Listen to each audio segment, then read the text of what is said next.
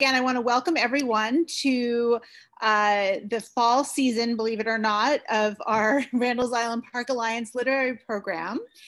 We are going to be hosting four conversations about the book Braiding Sweetgrass. So we hope that many of you have had the opportunity to read it or get started with it. We have been in touch with libraries to make sure that they're trying to keep them in stock so that people can have access to them as well. Elizabeth Howard is back as our writer in residence and host for the evening, and we have two wonderful guest speakers that I would like to just take a moment to introduce.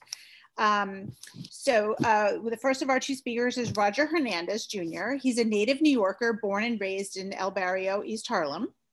He's a graduate of Southampton College, Long Island University, with a BA in Environmental Sociology, and Hunter College with an MS in Urban Planning and Community Development.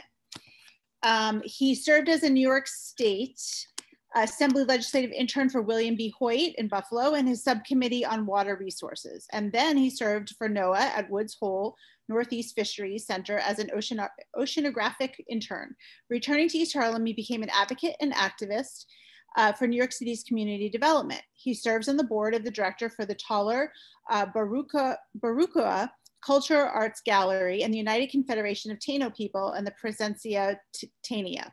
He has written and researched the Ramapo tribe of the Lenape Nation and the United Confederation of Taino People under the Treaty of Cooperation to complement each other's objectives and goals. Through his work, he has identified the Native Americans who made up the Upper East Side, their summer fishing camp location in East Harlem, that attracted the early Dutch settlers to establish trade relations, thus creating New Harlem as their second outpost in Manhattan. He is working to establish a memorial to New York City's Aboriginal peoples as a complement to the proposed Harlem African Burial Ground located across First Avenue at 126th Street. So please welcome Roger. And then Evan Pritchard is the director of the Center for Algonquin Culture in Rosendale, New York. He has been interviewing traditional Native elders for over 30 years. He has lectured on Native studies at colleges including Vassar, Pace, Marist, Columbia University, SUNY, and several others. He is the author of over 50 books on Native culture and history, including Native New Yorkers, Henry Hudson and the Algonquins, Bird Medicine, Native American Stories of the Sacred, and No Word for Time. Evan Pritchard has published original maps of Native American settlements in the Hudson Valley, some of which have been included in an online history exhibit funded by the government of the Netherlands. He frequently appears on radio stations including WBAI and WNYC and has been featured guest on CNN, ABC, Discovery Channel, History Channel, and the Roger Hernandez 90-minute special, Touring Native New York on Manhattan Cable. So we also want to truly welcome Evan and say thank you so much for both of you for joining us. So I am going to turn it over now to Elizabeth so we can get started. Again, welcome everyone and thanks for joining us. Thank you, Nikki, and welcome to everyone on this really beautiful September evening, autumn. And autumn is one of my favorite times of the year, and I'm sorry that we're not on Randall's Island. It's a lovely time to bike and walk. I would be, I'd love to join any of you there when you'd like to explore. As Nikki mentioned, our book that we're working on, that we're reading this fall, is Braiding Sweetgrass: Indigenous Wisdom, Scientific Knowledge, and the Teaching of Plants by Robin Wall Kimmerer. I want to thank Milkweed Press for sending me a copy of this book over a year ago. Milkweed also published World of Wonders, the book that we read this spring, and they publish books related to nature and poetry. And if you're looking for something to add to your reading list, I think it might be helpful to go to the Milkweed website. Before we begin our conversation this evening, I also want to thank the readers who joined our Lunch and Lit program this summer.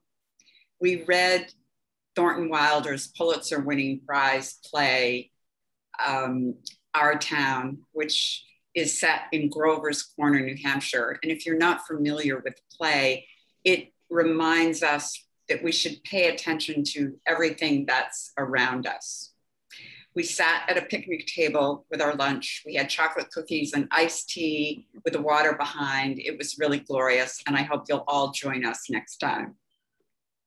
Braiding Sweetgrass was published in 2013 and has become a best-selling book internationally.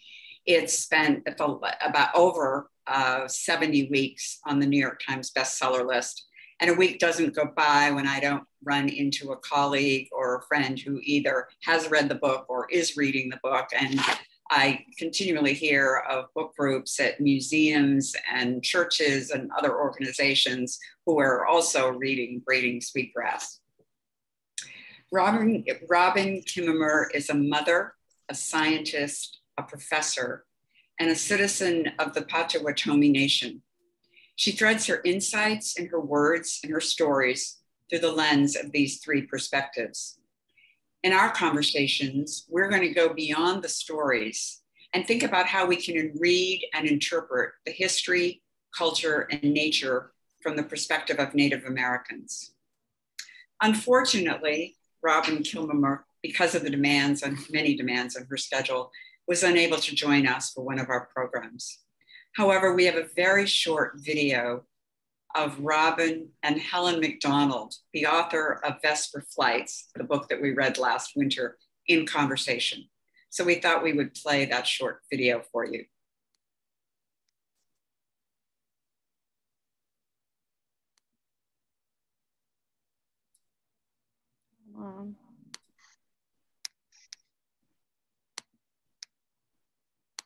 Together, you Spider and I. Absolutely, and I think, so my collection is very various. There are essays in it that range from everything from migraines to, there's a report of a refugee's journey to Britain. There's all sorts of things that are not about nature in it, but there's a lot of talk in it about how one of the most pressing things, I believe, is to learn to love difference. It's something that we are so bad at doing historically and culturally. And there's a wonderful, one of the essays in your book, the one about salamanders, I think ends on that precise note. That notion of getting close to a creature whose world is not like ours, that we traditionally consider to be a little bit weird and slimy, and but knowing, extending generosity towards those creatures is an act that is good for our hearts and the way we see others as well as creatures. So I really want to thank you for that particular one, because it chimes so much with how I think about the natural world these days.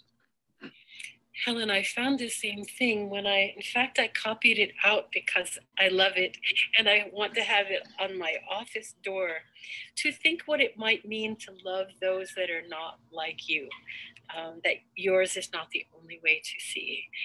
And that, of course, extending to these intelligences other than our own, warbler intelligence and salamander intelligence, all of those, but also the extension of that kind of respect and wonder within our own species of what is it like to be you.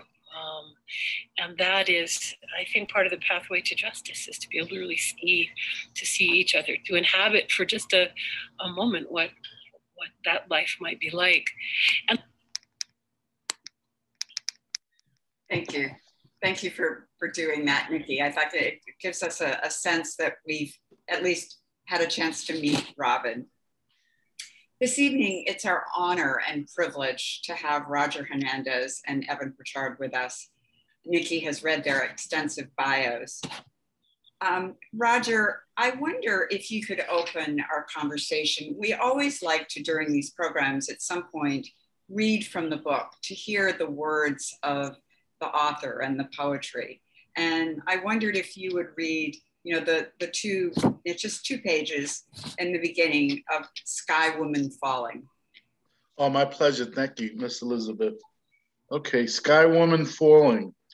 In winter, when the green earth lies resting beneath a blanket of snow, this is a time for storytelling.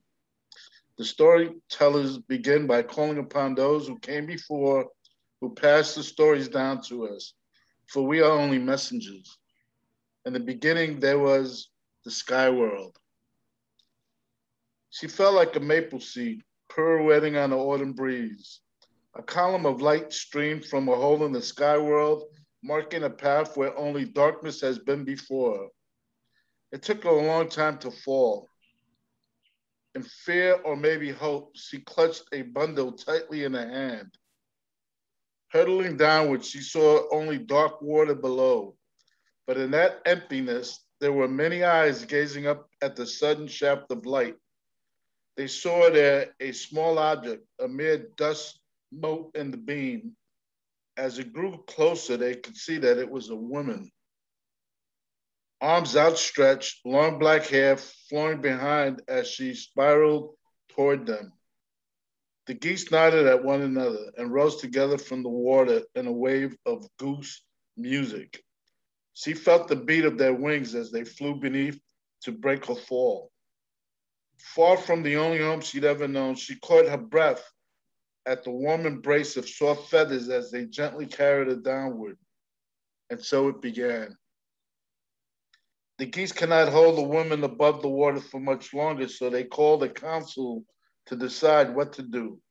Resting on their wings, she saw them all gather. Loons, otters, swans, beavers, fish of all kinds. A great turtle floated in the midst and offered his back for her to rest upon. Gratefully, she stepped from the goose wings onto the dome of the shell. The others understood that she needed land for her home and discussed how they might serve her need. The deep divers among them had heard of mud at the bottom of the water and agreed to find some. Loon dove first, but the distance was too far, and after a long while, he surfaced with nothing to show for his efforts. One by one, the other animals offered help. Otter, beaver, sturgeon, but the depth, the darkness, and the pressures were too great for even the strongest of swimmers. They returned grasping for air with all their heads ringing. Some did not return at all. Soon only Muskrat was left, the weakest diver of all. He volunteered to go while the others looked on doubtfully. His small legs flailed as he worked his way downward, and he had gone a very long time. They waited and waited for him to return, fearing the worst for their relative, and before long, a stream of bubbles rose from the small, limp body of the muskrat. He had given his life to aid this helpless human.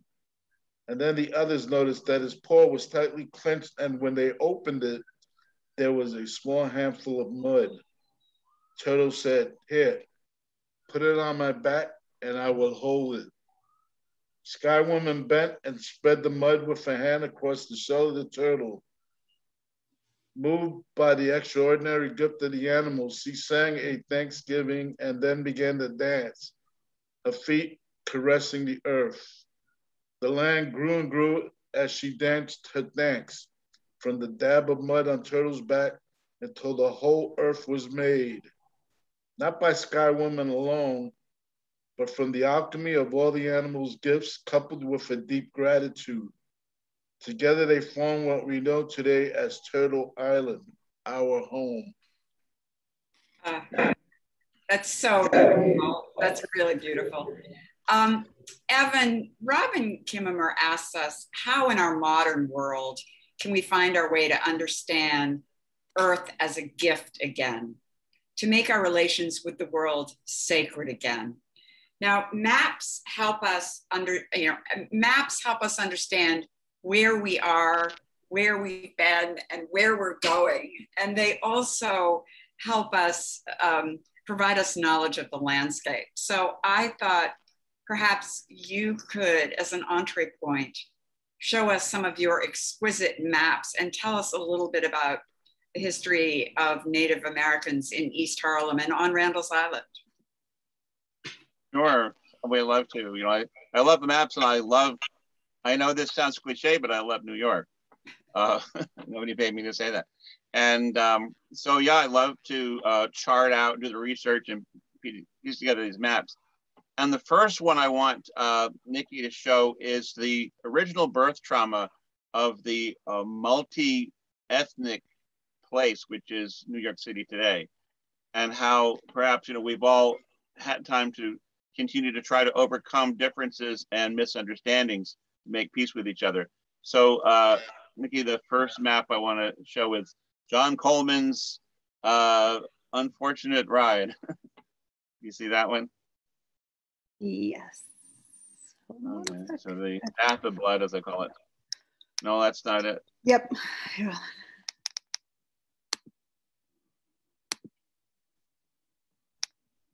No. Try number 1. There you go. That's it.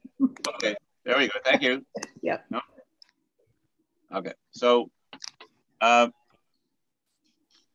right away, the first contact in this era, at least, was with Henry Hudson's ship that was parked at Staten Island, and then they sent out an exploratory rowboat led by a very strong and heroic man named John Coleman, and he was very unfortunate. You see, he went along, you see where the red arrow is to the left, and he went up around Ward's Island and then Randall's Island. Of course, now they're both joined, but he went behind Randall's and up into the Harlem River, which was called Kikishika, which means the ancient or elder river, implying that the first people they knew of had lived there.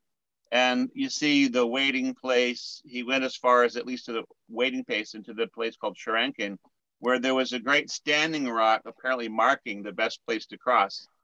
And the path that went there became, I think, part of Fifth Avenue in New York, because it was like the first big trail, one of them.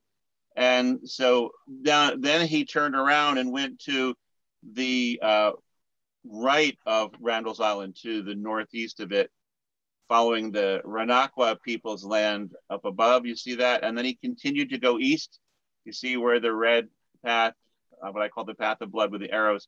And you see the little boat representing his very small crew, very courageously.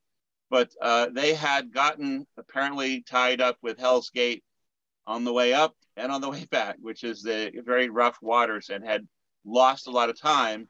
So by the time they got up to Aquahung, or the Bronx River, it was getting late and a fog was rolling in, and they unwittingly went to where those white squares are, which are these longhouses where the people were making wampum, and it was very valuable to them.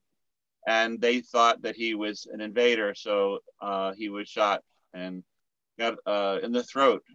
And then they turned around, as you see the arrows going, the dotted arrows going the other way, went around Randall's again, around Ward's, and again got caught in Hell's Gate. But then they went in between the Minnehannock Island, which is now Roosevelt Island, and through that channel with Queens on their right. And so this is interesting, of course, because Minnehannock means the, literally in this case, the blue plums growing at the mouth of a tributary. And you see Sunkees Creek right there, which is now, it has still there. And it's in, that area of Queens near Hallett's Point. And we're at Sunwick, I believe it's called now, Sunwick. And then they made their way to Staten Island again, but he died on the way. So here you see where the different villages were, and Reshuanis Creek is to the left there, which is now underground. And Konandikung in very small letters in black below that. I'll talk about that a little in a few minutes. The Konandikung is just off the screen. So the next map I want to look at would be perhaps the same one without John. Okay, yeah, that's number 3, I guess, if you want to. Oh, here's. Okay, that's it. You had it. That's, yeah, go to the map you just had. You got it right. Okay, so we have it without John Coleman's blood. But that was the trauma that started it all, and started off not only with Henry Hudson being much more wary, but Robert Jewett, his first mate, being somewhat scared of the situation, and ended up, there were killings on the way. But here you see that Hell's Gate, and right above that, this, Randall's So that's orange color means it was run by, administered by the Canarsie chiefs of Brooklyn. We're going to look at them in a minute. And then go to number 4. And here's a much more of a view of Queens as it was then.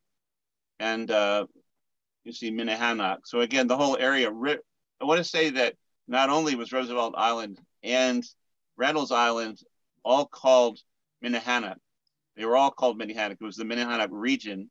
And it means the whole place where all the blue plums, which were Graves plums, by the way, were growing at the mouth of tributaries. So just gives you a quick shot of how Queens may have looked.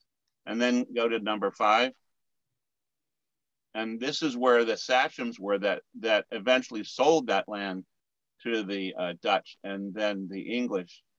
The Marietchkoek are part of the Canarsie. The yellow area is also Canarsie, as is the green, but there's a distinct regions of Canarsie chiefs in what is now Brooklyn. So all of Brooklyn was Canarsie. So I wanted to show you that briefly to get a sense of how it wasn't just people living on their land and selling the land. They had a more complex government where the sachems in Brooklyn were actually administering the land over at Roosevelt Island. And then go to number 6 here. And this is a map where it's covering a larger area. And so you see how Manhattan, well, you see Staten Island in the lower left, but above that's Manhattan. And then above that is Queens. There's Brooklyn and Queens to the side, and this orange meaning this Muncie speaking area. So this whole place that you see on this map is Mannahattawack, which is not very well known, but was an actual Native American designated trade region. Means, place of many rocky islands where the people live. So they all traded with each other with various dialects and all getting along pretty peacefully. So go to the next 7. Just briefly, this is turned around a little bit, but I don't know if you can turn it clockwise, but the, yeah, it's that easy. Everything's easy.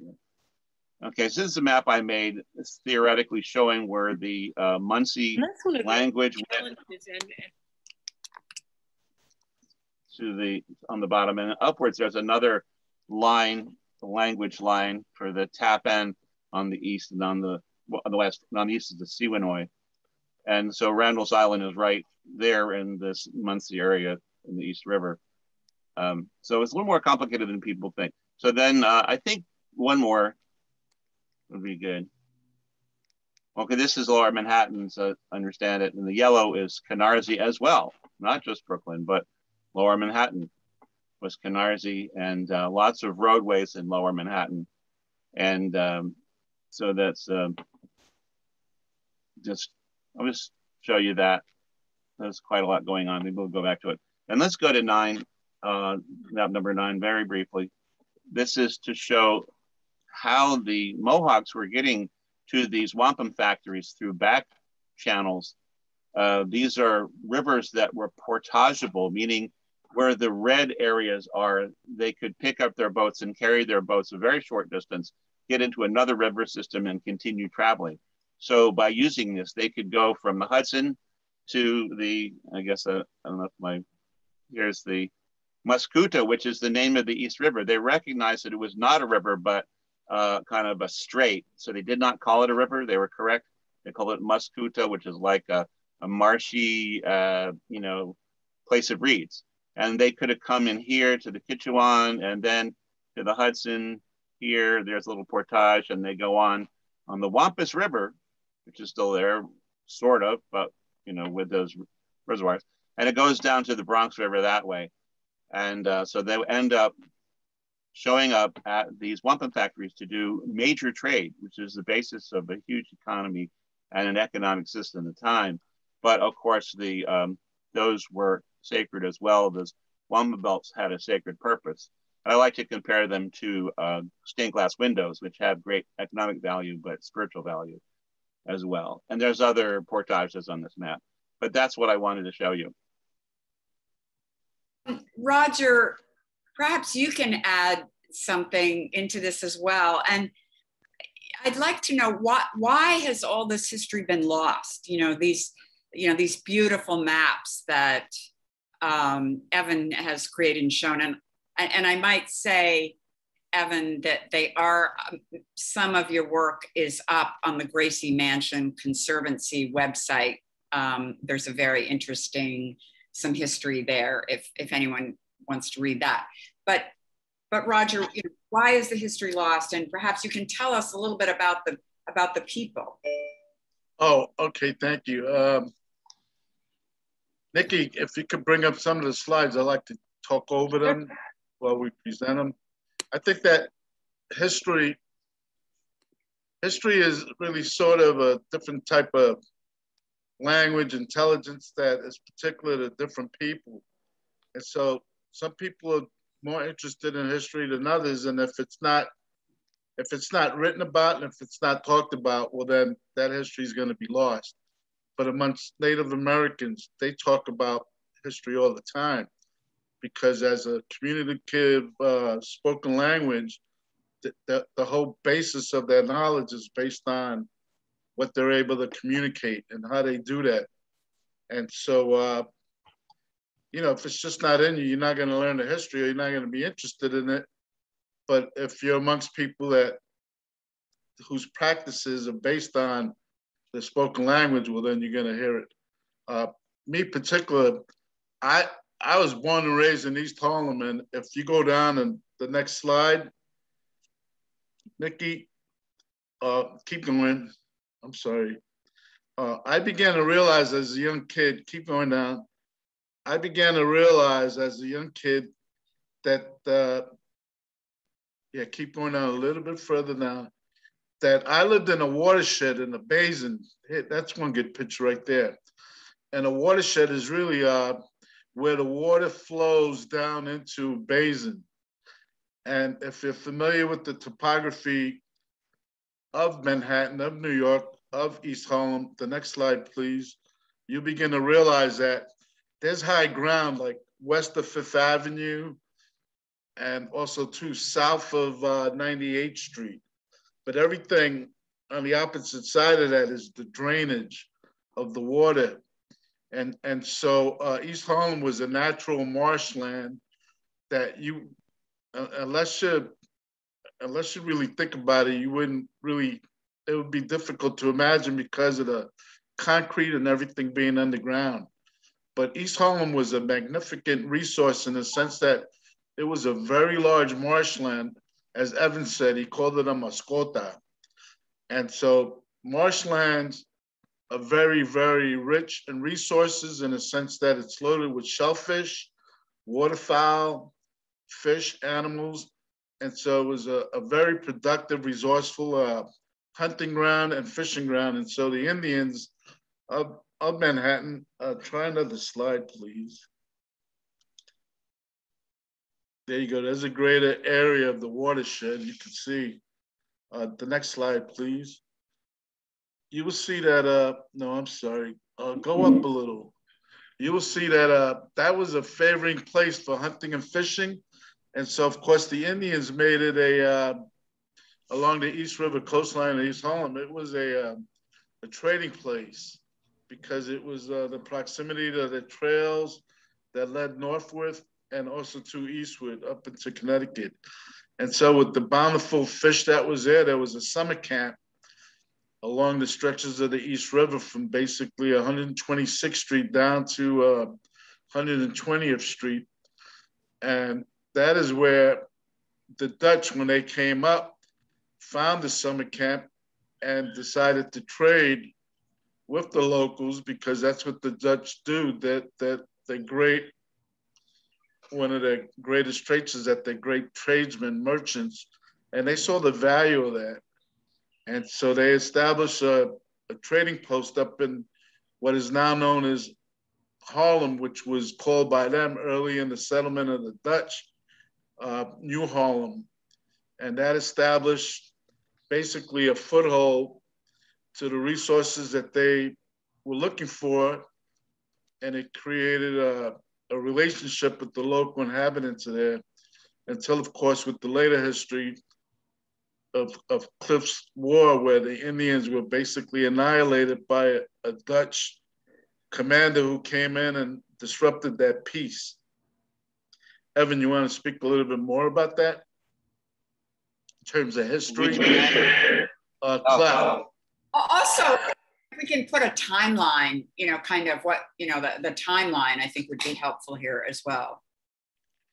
Oh, during the 1640s, Clef was brought in to direct the whole administration of the Dutch in Lower Manhattan. And one of the first things he decided to do was just to wipe out anyone and everyone that was in his way. And of course, the Native American communities that were well established there for many, many years were within his pathway. And so he created a war that no one supported. It was disastrous, and it didn't really play well for the Dutch, because when word got back to Holland and the Netherlands of what he was doing, he was pulled back. And that's when Peter Minuit came in, the peg leg, to administer the whole Manhattan enterprise. Evan, you could speak more about that. You're more knowledgeable. Yeah, the massacre over in New Jersey was night of February 26, 1643. And then there was one over at near Somers in February 1644.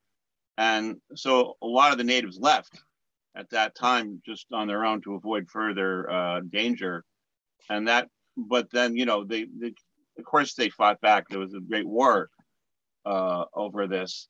And so the natives eventually lost, and, there was a peace treaty, but really they were the losers. And so they went further north, but also, yes, that it was Kieft who was really sent away eventually. But before he left, he gave some land to Claessens, who was given the land, which is now, Gracie Mansion, and he called it Horn's Hook, after a place in Holland. And then he negotiated with Chief Wilhelm.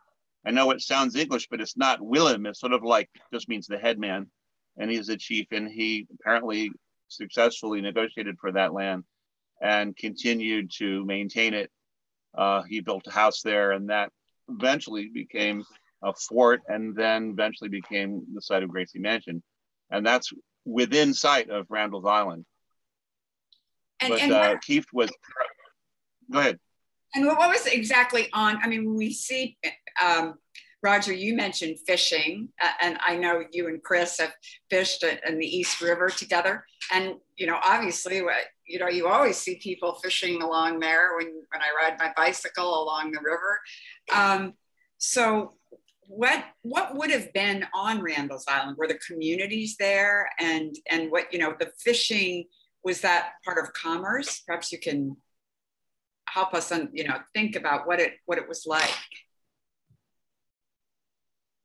Well, with the marshland and the low-lying grounds of East Harlem and the East River actually splitting up at Randall and Ward's Island to connect with the Long Island Sound and to move further west and north to connect with the Hudson River as estuary, there was an abundance of fish food, of fish just migrating and moving up and down. And with the marshland, you had crabs, you had shellfish, other things that bigger fish eat.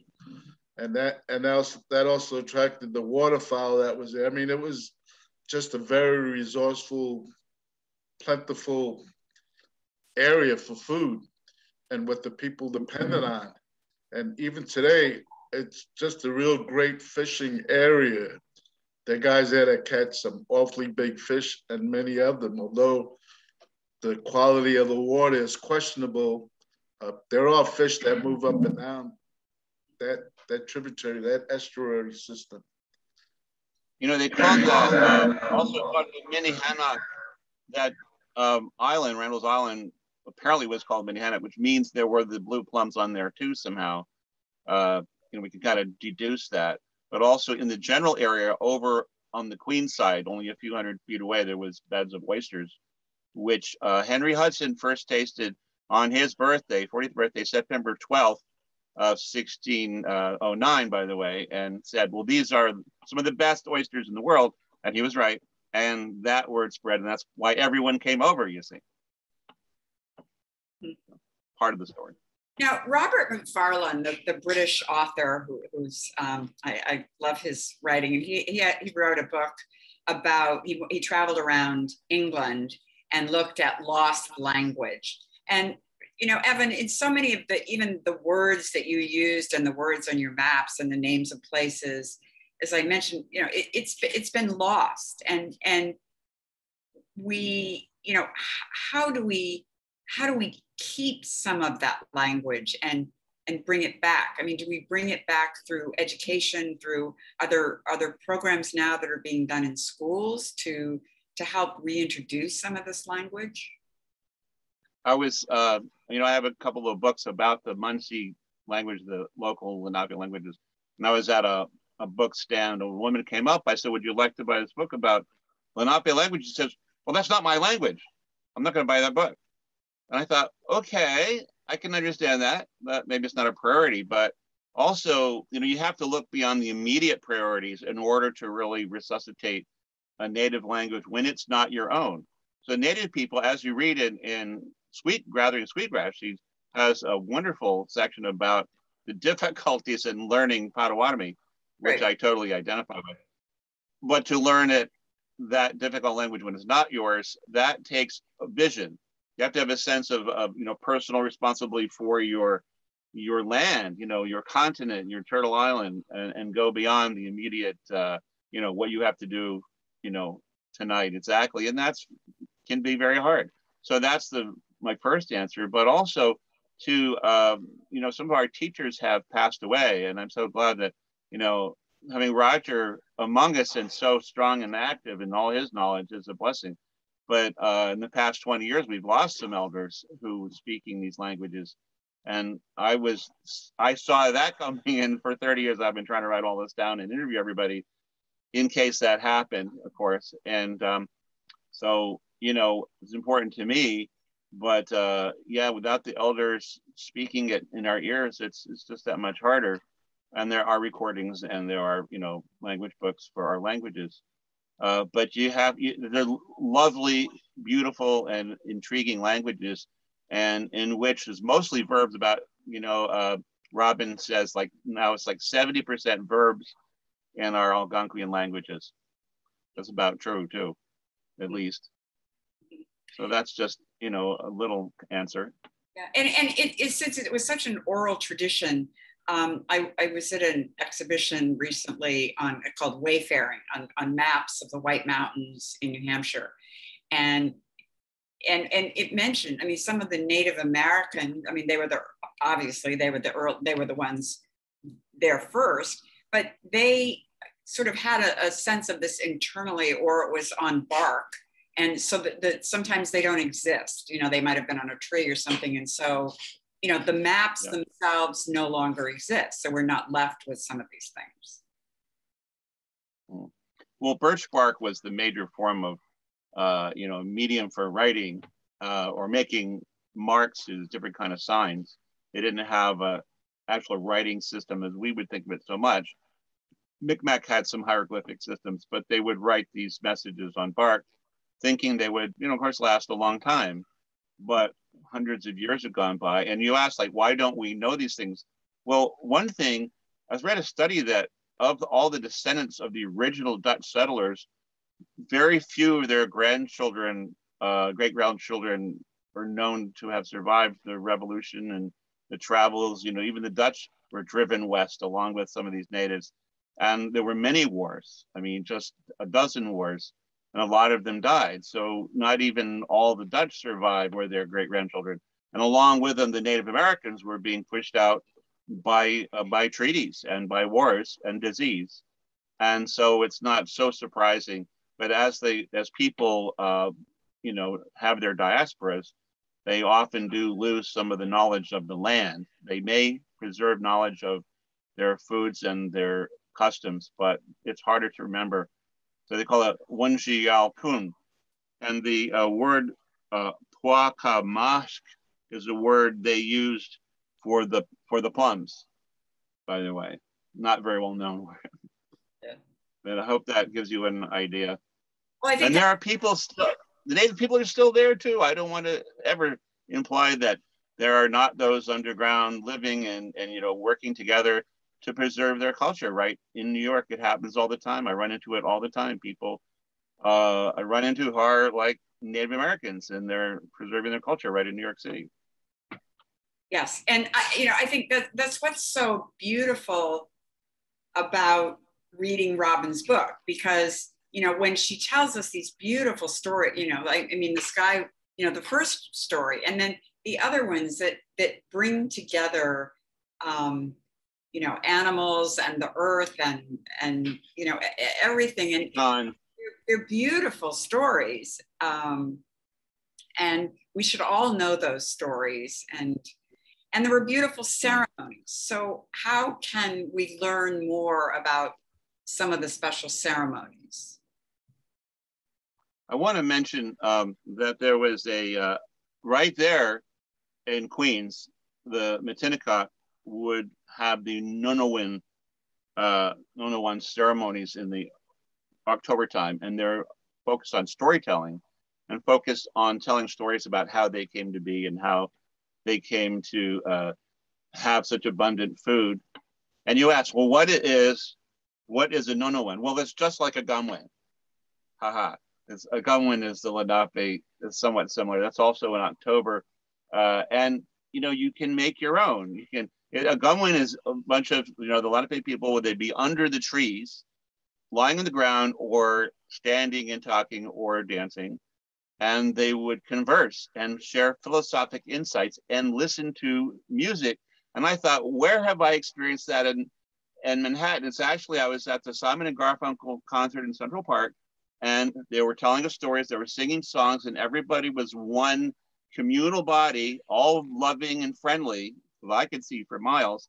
And, saying, hey, haven't seen you in years, how you doing? All this is going on at once. And it's a very positive experience. There's 500,000 people. That's a pretty big tribe. They say the Muncie rarely gathered in over like 100 in a village.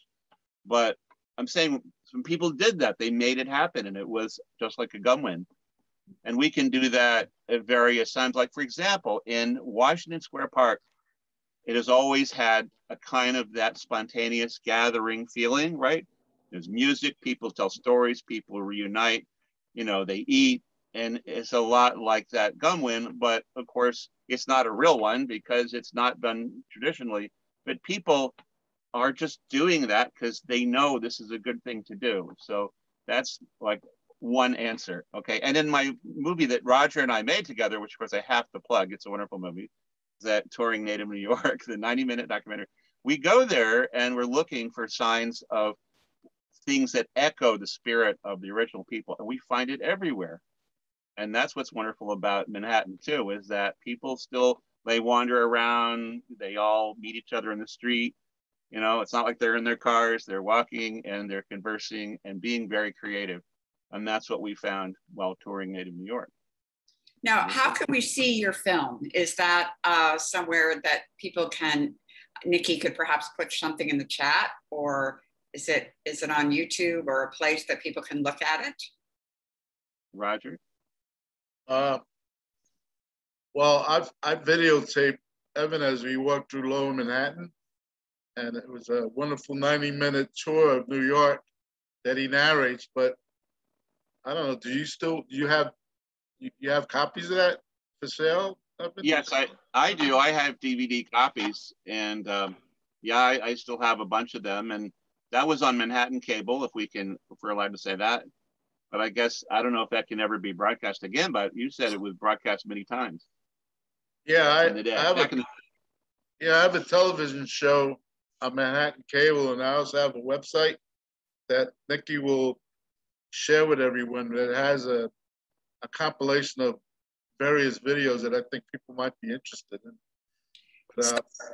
Since both of you, I want to be able to leave some time for to answer some questions that we had in the chat. But you know, we've just started reading this book. What advice can you give us as we read through it from your perspective as Native Americans? What is there anything that you, as you've looked through it, that you think we should think about? We'll be looking at nature in one program. We're going to hopefully do a program on beading.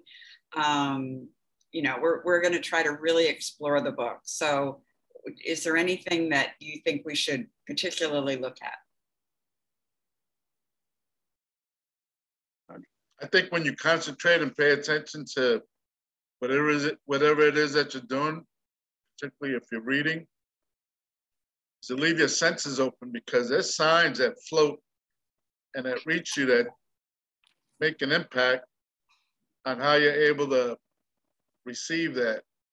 That message is all around. You just have to be in tune and receptive to that to receive that.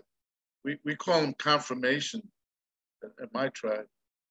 So like you'll feel something, you know, maybe something falling on your shoulder, or something that you hear coming out of the window, might be a bird singing to you. You know, those are confirmations. Just going along with what you're concentrating on doing.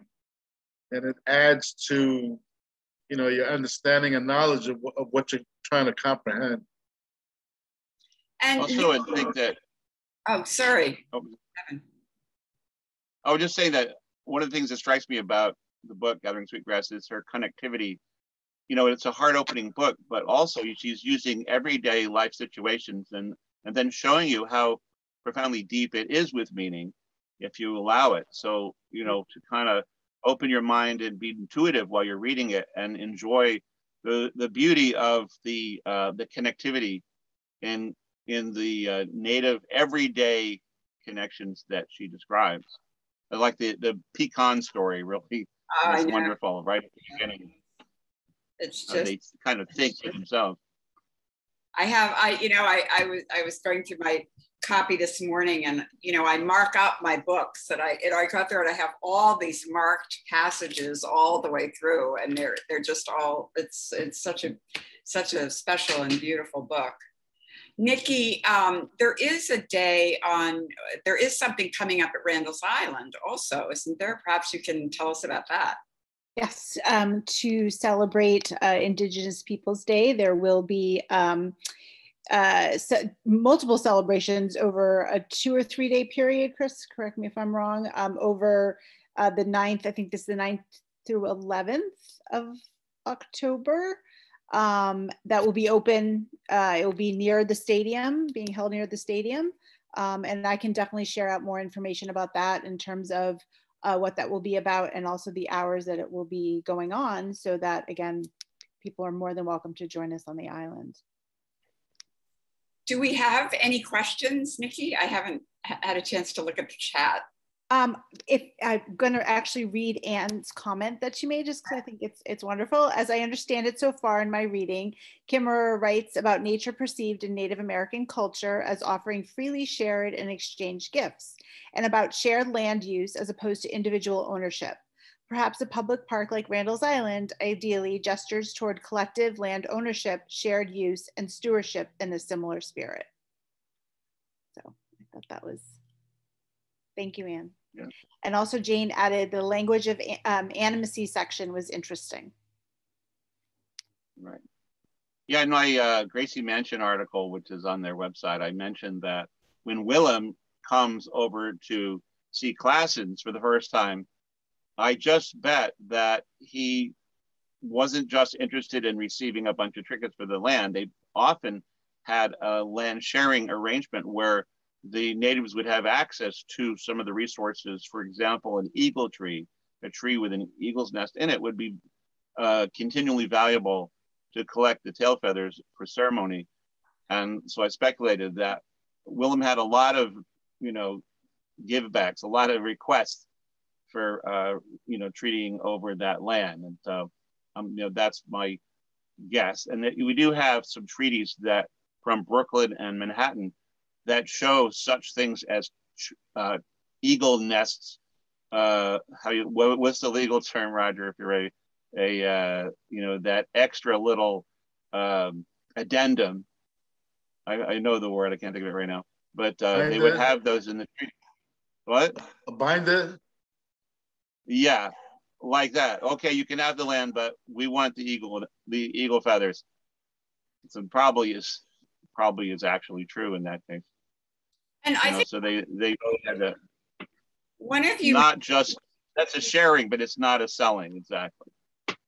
One of you mentioned a woman chief that the Dutch had difficulty communicating with because they weren't used to dealing with women, and she was on 97th Street or something like that. Yeah, Park Avenue, 97. There was a village with 25, I think, wigwams, and Konan de Kung is a Dutch word, meaning queen then king. So she was a queen to them, like the wife of the chief. Then he dies, then she becomes the quote unquote king. And so she had complete power as a sachem, and not that far from the place we're talking about, Hell's Gate. It was a steep slope, and and it was up on that hill where Park Avenue is, and then they had the higher ground, and they took upon themselves, a bit of sovereignty there. And so she, it's interesting, right across from there, across from what's now Roosevelt Island, was that Sonkisk, or the Sunkwick, as we call it here, Sunswick, which means a sunny camp, but that's ridiculous. But it's referring to probably the same woman who must have been very powerful. Mm-hmm. So Kanandekung, and that was the name of the native village in the Dutch word, because they spoke Dutch mostly. Yeah, the Dutch didn't do business negotiations with women. And so they had to find a happy medium in order to conduct their trade. Mm-hmm. So do Native Americans gather together here in New York? I mean, are there organizations in East Harlem where people look at the history together? Well, there are annual events such as the one that's being held at Randall's Island for the October 12th weekend. But from my own point of view in my neighborhood, we get together every weekend. Anytime you hear a guy playing a conga or somebody rasking a guido, those are that brings people together. And so it's like basically just hanging out outside, especially in the summertime. Central Park is a favorite place. Randall's Island was always a very popular place. I mean, you look around, you'll see it. And then, that if there are elders there and you ask them questions, they'll be happy to talk about all the different knowledge that they're willing to share. And that's sort of how I was brought up. Yeah. Yeah, Inwood Park is basically next to the old Harlem River where it used to be. And people gather there sometimes, Native people. There's an Indian road. And sometimes in the winter, these meetings might happen at a restaurant where everybody kind of knows everybody and they don't kick them out. Right? There's a schedule of events throughout the year, and they're sponsored by different groups and organizations. And within my own tribe, we call those arietos. And arietos are music and dance and just a tribal gathering. And so I belong to an organization. I'm an enrolled member of the United Confederation of Taino People. And we have a website that sort of promotes the schedule. That's www.uctp.org. And it shows basically where and when we'll be participating in those arietos. Mm-hmm. And also, I'm sorry. Okay, Evan, your career, researching and writing about all of this history. What are you working on now? Well, I'm working on at Dennings Point. There's a big center run by Clarkson University, and they've asked me to do a retrospective that will stay up for a while with like dozen maps, maybe dozens of maps, some of them very, very large. about the Hudson Valley. And we'll put in some New York City maps there too as well. So that's what I'm working on. And also after tomorrow, working on a Zoom for the town of Rochester with renaming all the rivers according to their original names as we can deduce them. What a wonderful project. It'll be really fun. So that's 7 o'clock on Friday, but I'm not sure how you get there, but it's the Friends of Rochester Historical. So those are some things right immediately. It's a very busy time, like right now. Working on a lot of new maps. You'll be happy to know, Elizabeth. Great, good. And I enjoy it. Great. I enjoy it. Well, and there's a book. Oh, I put them in a book. There's 2 books. One is Mapping Mannahattawack, and the other is Mapping Native New York. And they're filled, these books are like handbooks or study books and filled with maps. And they're at my website, www.algonquinculture.org. And you can even get Roger Hernandez's beautiful movie that I'm featured in called Touring Native New York, which is a very special, wonderfully crazy film. Well, I want to thank you both. This was absolutely fascinating. And I think it's just, you know, I think it's like kind of like going to a restaurant and having a tasting menu, you know, so that you've given all of us a sense of the research that we need, you know, the reading that we need to do. And as we're reading through Robin's book and looking at other books, and as we're braiding Sweetgrass, it's so wonderful that you've just opened our world. And you know, I'm going, when we end the Zoom call, I'm going to go back to the book again and read a little more, because it's so fascinating, and I feel like we need to you know, really delve into it. So thank you. Can I say one thing about Robin's work? We haven't done.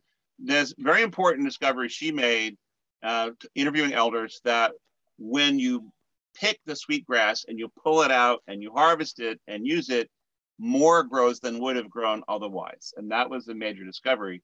And that helped launch the whole formation of the TEK movement, Traditional Ecological Knowledge.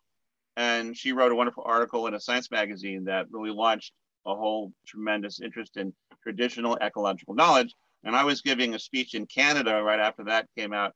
And I mentioned this and I said, well, Canada should have like a department of TEK. And I was kind of joking. And then afterwards, this guy came up and said, well, I'm the, you know, director of Parks Canada, and I like your idea and we're going to do it. And they did it. Why can't America do that? Well, I think this is just the beginning. I think we want to hear more from both of you about all of this. And I'm sure some programs will be established. Good. We need them. Nikki? Thank you all so much. Thank you, Evan and Roger and Elizabeth. That was amazing. And really, and yes, I feel like I don't know which direction to go in first, but all wonderful information. And I'm sure we'll continue this conversation as well. And our next conversation is on October 13th. I just put the date in the chat. I will follow up. I know we were given, Evan and Roger, thank you for all the amazing information and sharing you did as well. And I'll try to put all that together and share that out in an email for follow-up. So we thank you for that. And we hope to see you all next time back here in a month. Thank you. And on the island, perhaps walking on a beautiful autumn day. Yes, please come join us. We are doing outside activities, so please come and join us on the island. Our Harvest Festival is coming up, so please check out on our website and come visit us as well. We would love to see you. And thank you again, all of you. Thank you. Have a wonderful night. Thank you. Bye. Bye. Thank you, Roger.